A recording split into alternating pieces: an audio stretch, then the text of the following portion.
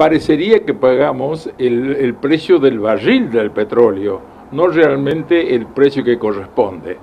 Nos lleva a pagar algo que realmente es calamitoso. Primero, porque en el precio de la tarifa no tendría que figurar el precio solamente de las térmicas.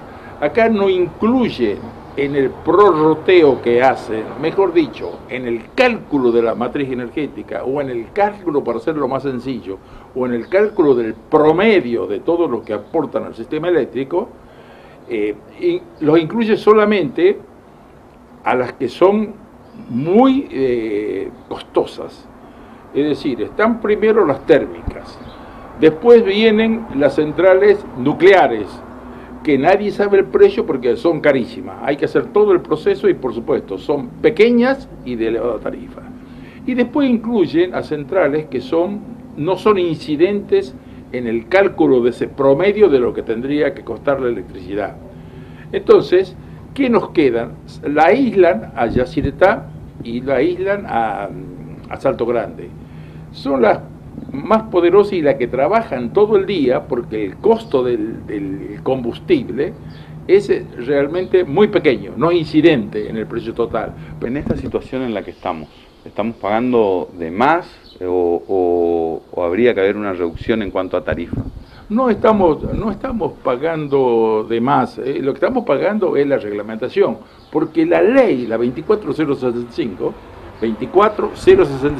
Ley Nacional de Energía, también está la ley de la 24065, que fue una ampliación de la ley anterior.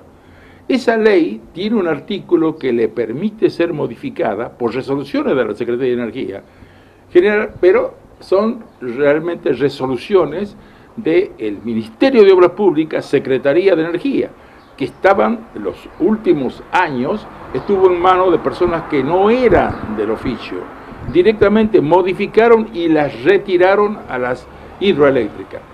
Es el momento de que Corrientes y Chaco pueden comenzar a construir sus propias centrales de energía. ¿En qué lugar? En el único lugar que queda, que sería entre el río Paraguay y Paraná, en confluencia, desde ahí hasta Goya, esquina. En este lugar es el único lugar donde se puede hacer centrales chicas, económicas, sin costos de combustible, y salir del problema y bajar el tema de la tarifa.